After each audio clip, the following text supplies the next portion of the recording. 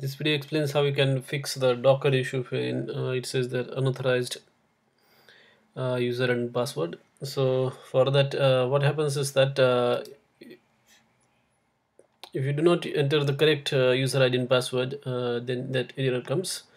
So to log into Docker Hub, you have to use this command docker space login, and then you have to give the username. Remember that you have to give the username here, not the email address. So email address and username and two different things.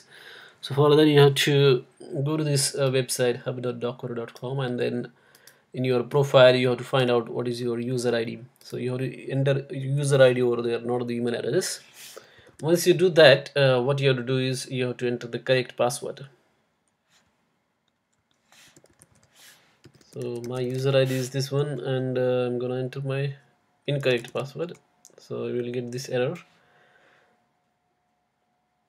saying that unauthorized incorrect username or password. So the reason is I didn't enter the correct password, so I'm gonna enter the correct password this time around, and then it should work now.